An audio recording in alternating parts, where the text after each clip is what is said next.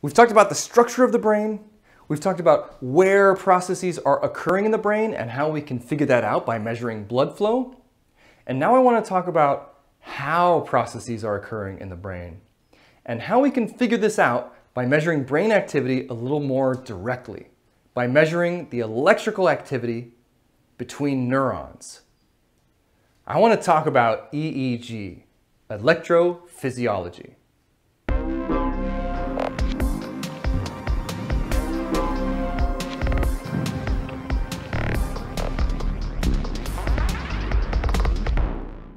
So remember, hemodynamics measure blood flow. They measure the energy that's required to power our brain activity. But electrophysiology measures the electrical activity of the neurons themselves. Every time our neurons fire, they're sending electrical signals to each other. And we can measure that by putting electrodes directly onto a person's head or by measuring the magnetic fields generated by that electrical activity. And in that sense, we're measuring the work that the brain is doing as it is being done. Remember those trade-offs. fMRI has really good spatial resolution, but very terrible temporal resolution. EEG is almost the exact inverse. It has great temporal resolution because it's taking a sample of our brain's electrical activity thousands of times a second. But it has really terrible spatial resolution. In fact, with conventional EEG, when we put electrodes onto a person's scalp, we really can't say where the brain activity we're measuring originates from. We don't know where that brain activity is happening in the brain. Now you might be thinking to yourself, well, if we can't tell where it's coming from, why would we even want to do it? Like, what good is this? And I hope I can make the case that it's actually a really useful method for asking very specific kinds of questions.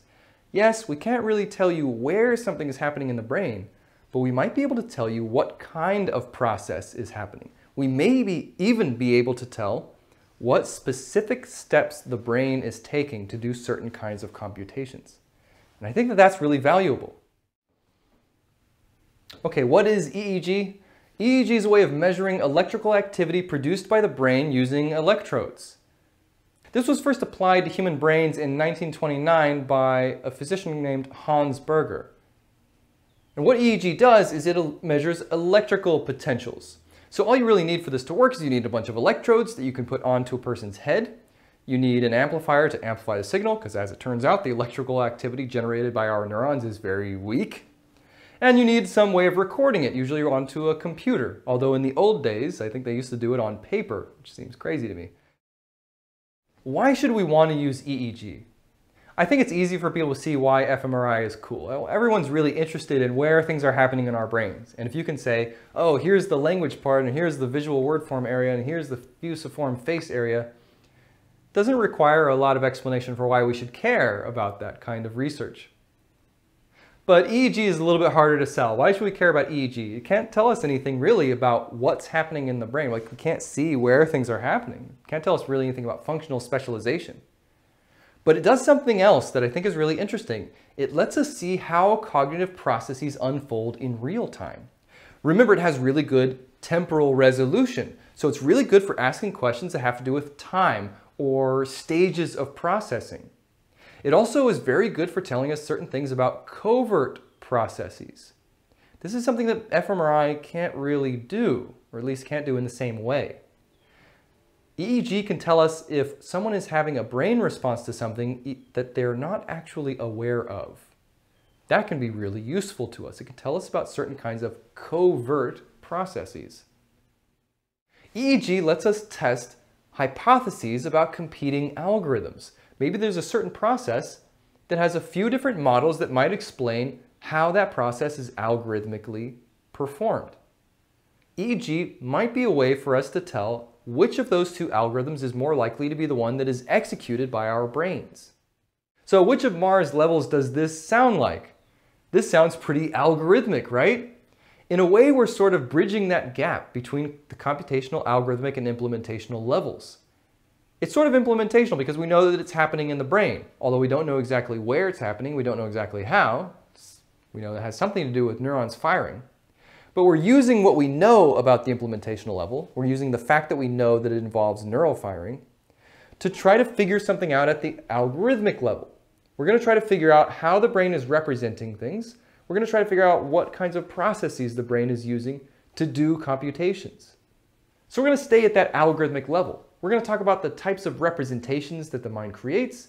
We're going to talk about the types of operations that the mind performs over those representations.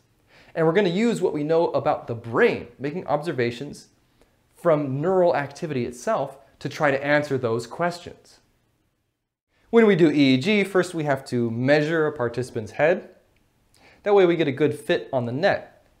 That net is going to be placed directly onto the scalp where the electrodes come into contact with our skin. And we're going to be measuring the brain activity generated by the neurons that are firing inside the brain. When those neurons fire, they send electrical activity across the synapse to other neurons that they are connected to. That electrical activity filters all the way up outside of our brains, through our skull, through our skin, through our hair, into the electrodes. It's kind of a miracle that this actually works because it's a very weak electrical signal. And I'm always kind of amazed that it actually survives that distance. But it totally works. And part of the reason that it works is that we amplify that signal tremendously. We have to amplify the hell out of it to try to get it to a point where we can actually see it because it's such a weak signal. And part of this process involves reducing the amount of resistance, electrical resistance, between the electrode and the brain itself. And some of that we can't do anything about, can't really change the amount of resistance that's imposed by a person's skull, but we can try to reduce the resistance at least between the skin and the electrode. And we can watch the brain waves come in real time. That's part of the fun of doing EEG experiments, I think. There's something you really don't get with fMRI. You can't watch the brain activity unfold in real time. But when we sit in the lab, when we're doing these experiments, we can actually see a person's brain activity unfolding right before our eyes. I think that's really cool. Neurons actually fire two different kinds of electrical signals. They have action potentials. Those are internal to the neuron. They occur within a neuron. And they're very, very fast, something on the order of a single millisecond. Of course, that's not something we can really measure. It's inside the neuron. We don't have a way of getting inside a neuron to measure that electrical potential. Definitely can't measure it from the outside of the head. But there's another kind of electrical potential, the postsynaptic potential. That's an electrical potential that occurs between neurons, from a neuron to another connected neuron. This is a bit slower, somewhere on the order of 10 to 100 milliseconds. And that postsynaptic potential, that's what sort of bleeds out of the brain through the head and into the electrodes. That's a thing that we can measure. That postsynaptic potential generates a dipole and a magnetic field. If enough of these are summed together, then we can measure them. So this actually requires a lot of neurons to fire synchronously. It requires a lot of neurons to fire at the same time. That's the only way that we can actually get enough of a signal to measure it. And of course, the skull kind of interferes with this electrical transmission, but it's not such an issue for magnetic field transmission. This is one of the advantages of MEG, of magnetic encephalography.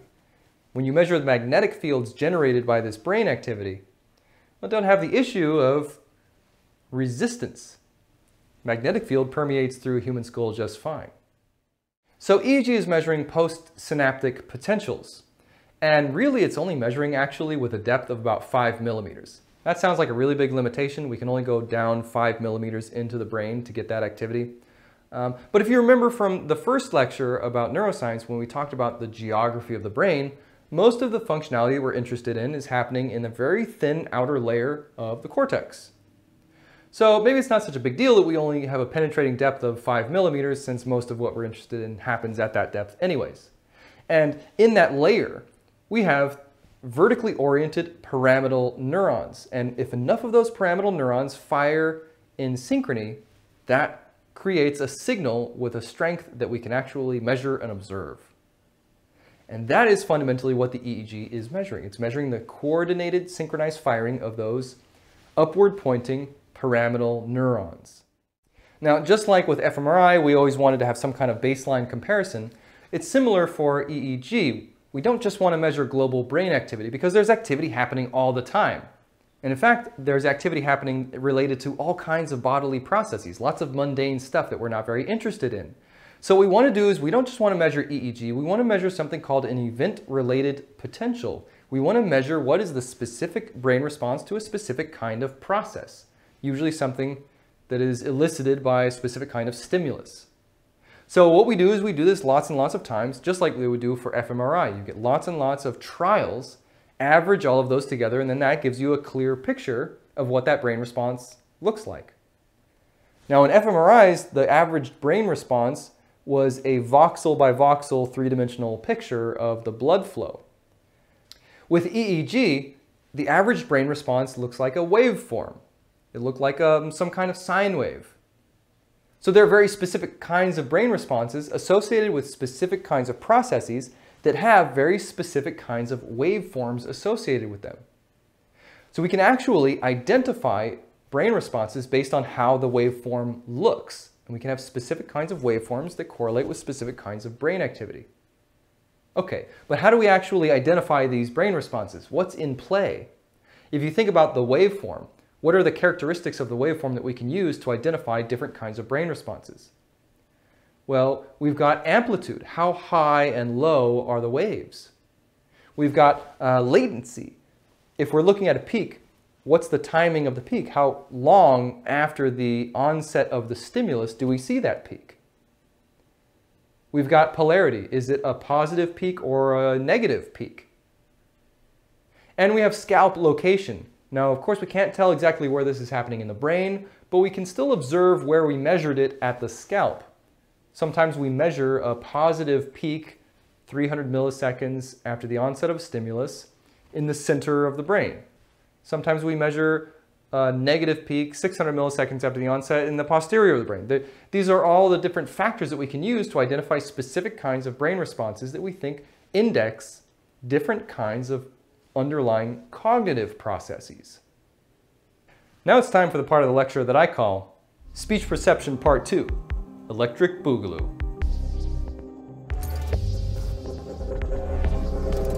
Here's a question. How does our brain encode speech sounds? So we talked a lot about speech sounds when we talked about speech perception, right? We talked about how speech sounds exist on a continuum, and yet we seem to perceive them as distinct categories. And there has to be some kind of like mapping between the continuous physical spectrum and the discrete categories that we recognize in our minds. Well, here's a question. Do we encode the sounds in a continuous way, or do we encode them as categories? This was an open question for a long time. People weren't sure how deep categorical perception went. Joe Toscano has an EEG lab at Villanova University where he collects the cleanest EEG data that anyone has ever seen. And he did a really influential study on speech perception where he found that there is a correlation between the amplitude of the brain response measured with EEG and the physical description of the sound that a person is hearing. So we can look at that spectrum between D and T, and we can see that spectrum laid out in these rainbow colors, where the sound that is closest to D, it's on the D side of the spectrum, has the lowest amplitude brain response, and the sound that is the furthest on the T side of the spectrum has the highest amplitude brain response. And there is a perfect linear correlation between where a sound is on that spectrum, on that continuum, and what the amplitude of the brain response is. What this tells us is it tells us that the brain is encoding the analog or continuous nature of those sounds, the physical description of those sounds, before it converts them into discrete categories. In my own research, we wound up accidentally finding this exact same effect when we were looking for something else entirely. So this idea that speech sounds are encoded by the auditory system in this gradient way, this continuous way.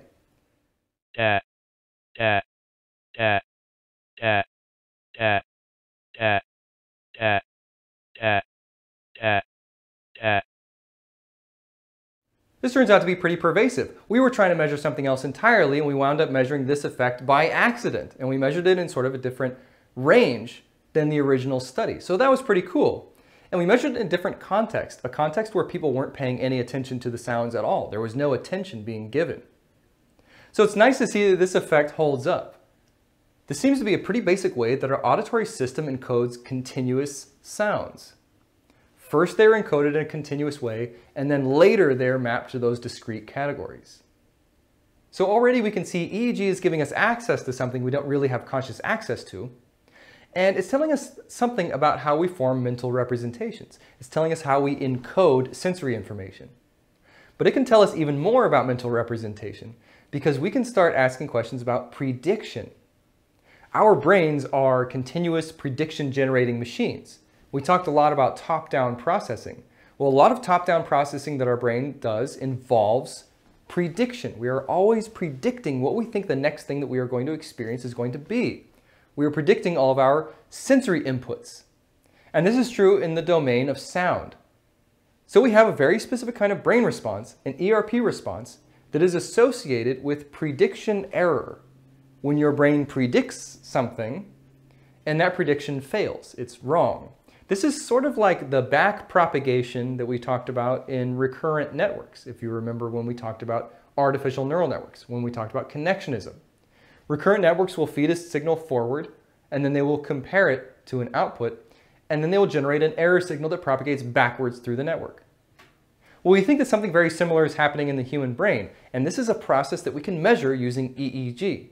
We can measure an ERP called the mismatch negativity. It's an index of auditory surprise or auditory prediction error. And it's generally thought to be pre-attentive. It doesn't require any attention. It's very automatic. So this is actually a test that can be performed on comatose patients to find out if their brain is still working, if they're still operating over sensory information. The way this paradigm works is we repeat a sound over and over. Da, da, da, da, da, da. And the more we repeat it, the more the brain is going to predict that it will hear that same sound again. Well, I've already heard that sound 5 times, 6 times, 7 times. It's a pretty good bet that I'm going to hear it one more time. So it's causing the brain to create a very specific kind of prediction. Da, da, da, da, da, da. And it turns out there are lots of interesting questions that we can ask about what exactly the brain chooses to predict in response to what kinds of input. So something that interested me was how detailed of a prediction will the brain make in response to sounds that are all a little bit different from each other. Remember, those speech sounds come from a continuum. There isn't just a D and a T in the wild, in the physical terms. In physical terms, D and T come from a continuum. So you can sample sounds from all over that continuum, and you can play them repeatedly to see if the brain is going to be surprised or not, whether there will be a prediction error. You can see what kinds of predictions the brain is making. What I've found so far is that the brain doesn't seem to care at all about these little differences in the continuous representation. It only seems to care about the categories. It only seems to care about whether a sound is a D or a T. It doesn't really care if you have a bunch of different Ds and then you get a really different D. As long as they're all Ds, that's not really surprising. The only thing the brain seems to care about is if you get a bunch of different Ds and then a T. The brain just doesn't seem to care. It only cares about categories. That's really interesting because that tells us something about how the brain chooses to represent the sounds that it's hearing, at least in this context. So even though the brain is encoding those sounds in a continuous way, it's not using that continuous information to make predictions. It's only using the category information to make predictions. That's kind of interesting. All right, I want to talk about one more thing that we can use EEG to measure. This has to do with learning. So I said in the last lecture, I really love experiments where you teach people fake languages. That's true. I think they're super fun. So one thing we were interested in is the difference between implicit and explicit learning. When you learn something, there's some kind of physical change that has to happen in your brain. Remember, we talked about plasticity.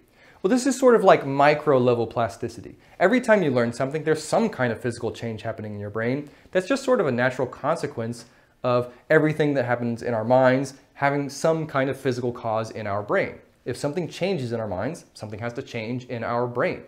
So every time you learn something, there's some kind of physical change or physical commitment that's being made in your brain, in your neural structure. And something that interested us was the question of whether implicit and explicit learning lead to different kinds of neural changes. Implicit and explicit learning are very different from each other. Implicit learning is very effortless, it's very unconscious, it tends to be very gradual. It's a type of learning that doesn't involve feedback. It's a type of learning that only uses positive examples. Whereas explicit learning tends to be more rule-based, more effortful, tends to be more conscious.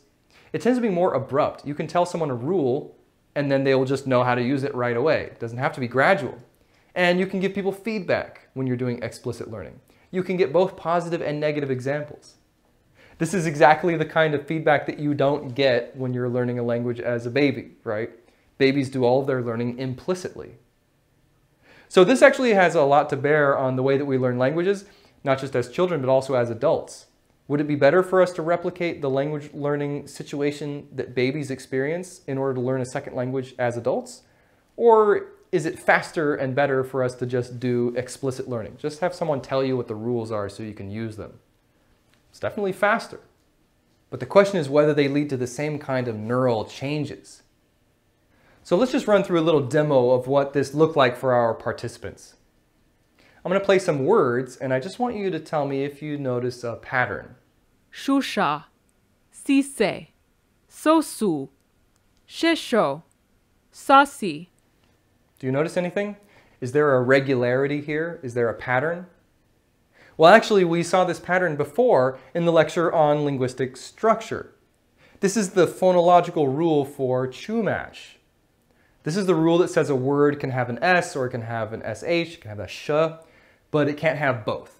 A word cannot have S and sh.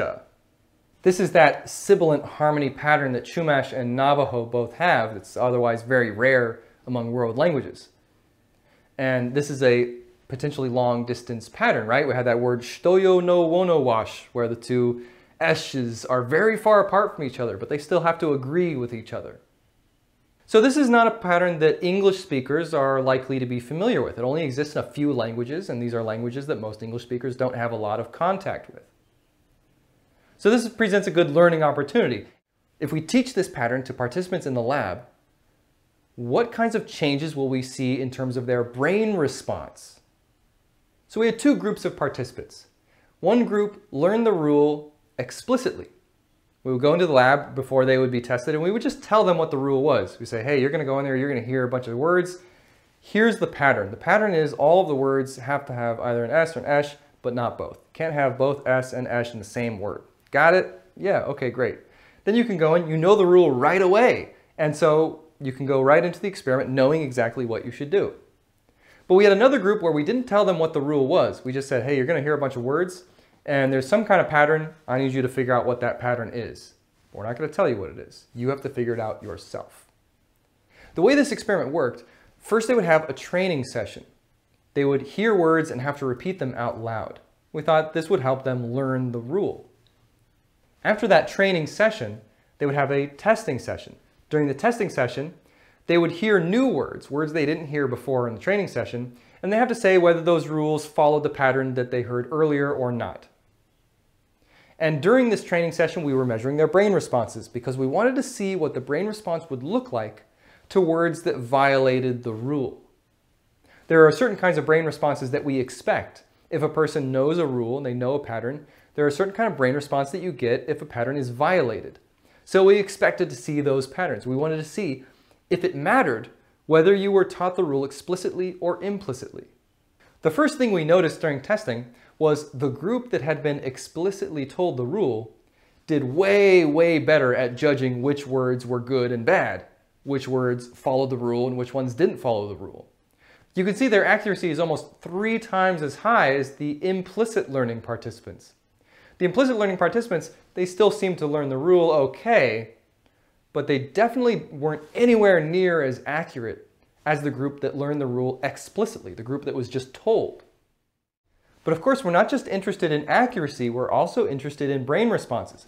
We want to know how the brain changed in response to having learned this rule.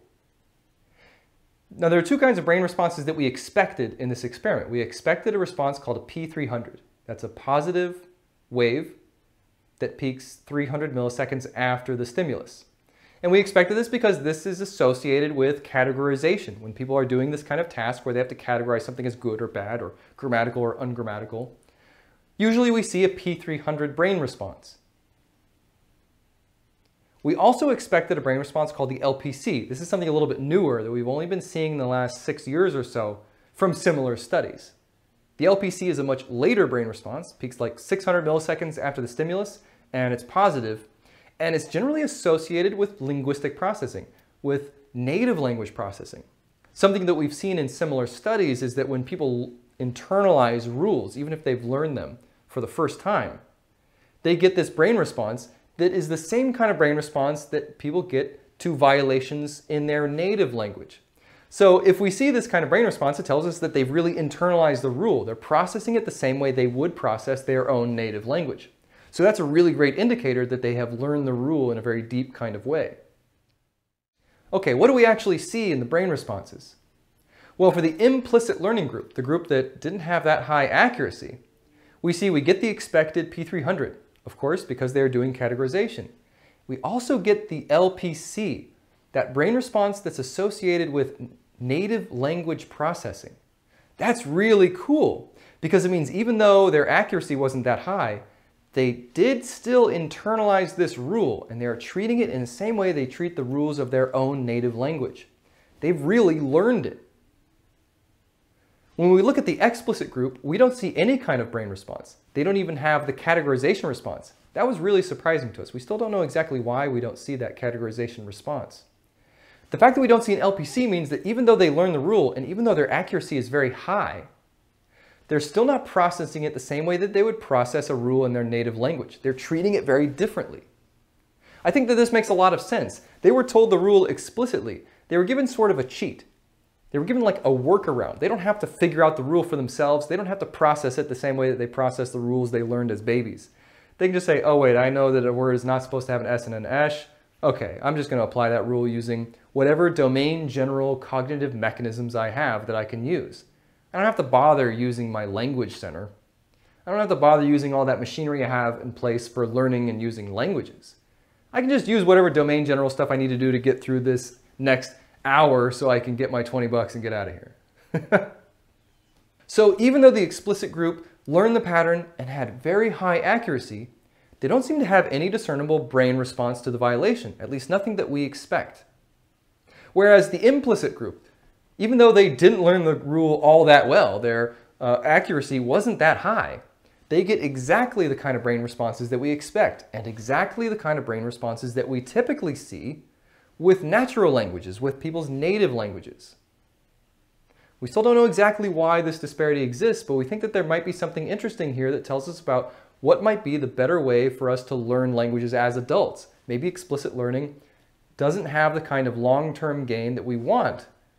Maybe it's a very effective short-term solution, but we would need to do some kind of follow-up testing to see whether that knowledge persists over time.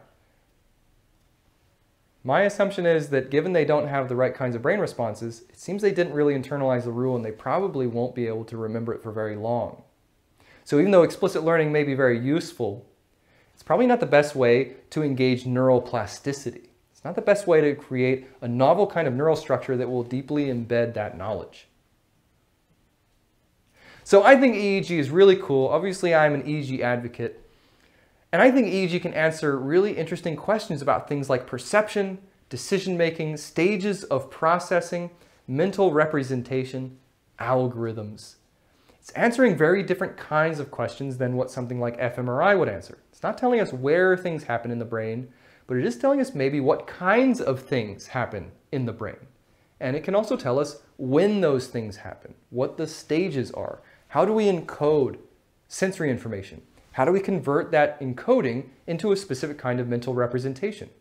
How does our brain structure change in response to learning novel patterns? These are all really interesting questions to me. So that's why I love EEG. I've always loved it. I'll always advocate for it. Let's talk about the key concepts from this lecture. I talked a lot about electroencephalography, EEGs, and specifically we talked about ERPs, event-related potentials, a way of extracting brain responses to specific kinds of stimuli that we can correlate with specific processes, specific algorithms. And remember that electroencephalography, EEG, is measuring postsynaptic potentials. It's measuring a specific kind of electrical activity in the brain, the activity between neurons. EEG is a good way of measuring covert processes. It's also a good way of measuring stages of processing, things related to time, and it's a good way of accessing algorithms and mental representations. I talk specifically about certain findings in the realm of speech perception, like the neural encoding of speech sounds, and how our brain changes in response to implicit and explicit learning.